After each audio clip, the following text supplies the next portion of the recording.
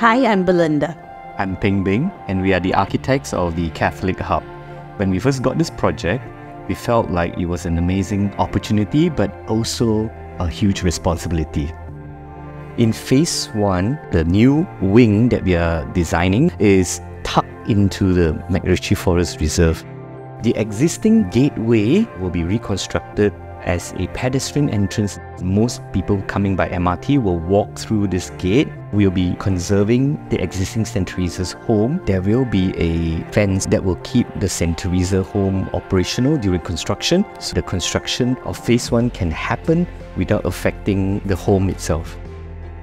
The space that is created here is as open as possible for parishes to use. A space that's a spiritual oasis for all. And it's a space where community life can happen. Parishes could organize retreats. These rooms can have families occupying the rooms, and they can come for their family retreats.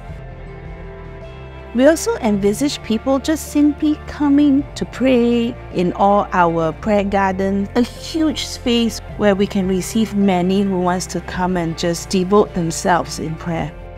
This is also a space where we can plan mega events, and this is now a space for us to program and to use our creativity to just draw in the best from around the world.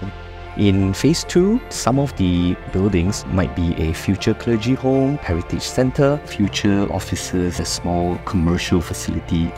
By designing all these open yet contained spaces, we create a lot of possibilities for parishes to come together and to use this space as if it was an extension of your own parish. If we put in the energy and allow the Holy Spirit to really work through us, this can become an amazingly vibrant, creative and generative space. This is a space that will be the spiritual oasis and a center that will draw everyone in. To choose and come whenever and bring whomever, calling this our own Catholic space for our entire Singapore family. The place where all Catholics can come together. This Catholic Hub will serve many of our Catholics, and it will indeed be an iconic name where if we want to look at the vibrancy of the church, if we want to look for formation in faith, there is the Catholic Hub.